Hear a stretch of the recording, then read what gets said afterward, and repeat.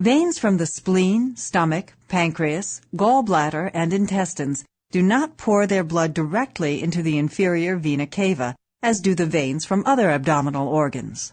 They send their blood to the liver by means of the hepatic portal vein. Here, the blood mixes with the arterial blood in the capillaries and is eventually drained from the liver by the hepatic veins that join the inferior vena cava.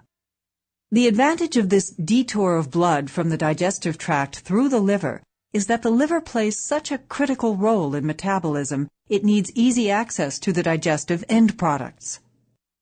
This circulation allows excess glucose to be removed from the blood and to be stored as glycogen in the liver before entering the general circulation.